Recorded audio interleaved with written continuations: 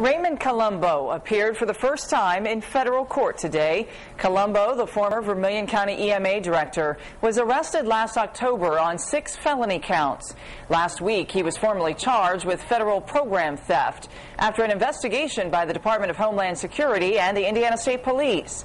The government claims Colombo received more than $19,000 in property paid for by the federal government for personal use. The property included televisions and kitchen appliances. If convicted, Colombo faces up to 10 years in prison and a $250,000 fine.